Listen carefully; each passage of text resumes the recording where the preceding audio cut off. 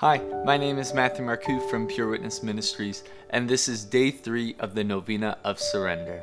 Let's begin in the name of the Father, the Son, the Holy Spirit. Amen. Jesus says, "How many things I do when the soul in so much spiritual and material need turns to me, looks at me, and says to me, 'You take care of it,' then closes its eyes and rests. In pain you pray for me to act, but that I act in the way you want. You do not turn to me. Instead, you want me to adapt to your ideas.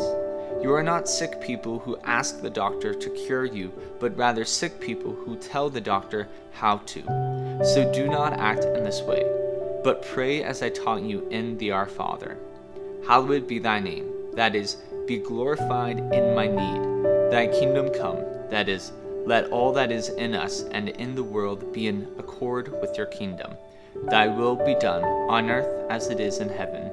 That is, in our need, decide as you see fit for our temporal and eternal life. If you say to me truly, thy will be done, which is the same as saying, you take care of it, I will intervene with all of my omnipotence, and I will resolve the most difficult situations." Let us pray. O Jesus, I surrender myself to you. Take care of everything.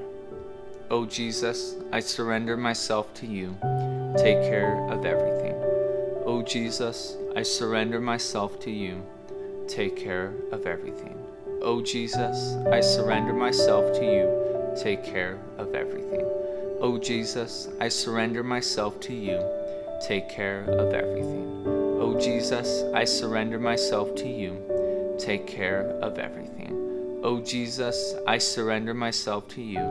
Take care of everything. O Jesus, I surrender myself to you. Take care of everything. O Jesus, I surrender myself to you. Take care of everything. O Jesus, I surrender myself to you. Take care of everything. Amen. In the name of the Father, the Son, the Holy Spirit. Amen.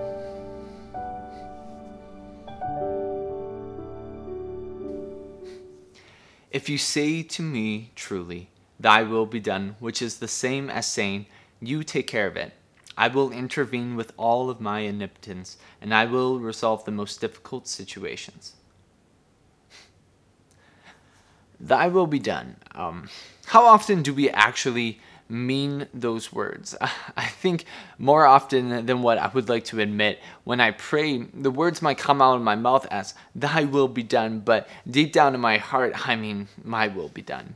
Now, arguably, God's will is far superior to my own. I mean, is there really any contest there? But still, sometimes I forget who I'm talking to when I'm praying, and I'm reminded of Job in the Bible and all of his troubles. Now, if there was ever a guy who had troubles, it was Job. And he held out pretty good through a lot of suffering before he finally raised a complaint to God. And the Lord God told him what every one of us needs to ponder every time we question what God is doing in our lives. And this is what God said to Job. "Where were you when I laid the foundation of the earth? Tell me if you have understanding. Who determines its measurements? Surely you know." And then God goes on to recount the details of creation and the ongoing miraculous workings of how our entire universe holds together within his command. And Job gives an answer to God, and it's exactly what I need to remember every time I go offering God a detailed plan of how to fix this or that problem in my life. And this is what Job says to God. "Behold, I am of small account. What shall I answer thee? I lay my hand on my mouth." Sometimes the best thing we can do is to just stop talking and start waiting on the Lord with patience and, above all, with confidence. And God really does have it all within his control. He knows the best outcome for everything in our lives and the lives of those we love as well. And everything in all creation is working together. He's directing each of our paths to the greatest outcome, and that the greatest outcome is heaven. And all we have to do is trust and follow where He leads us. So, if you feel like life is getting hard and maybe a little bit too much for you to handle, remember that God is in control.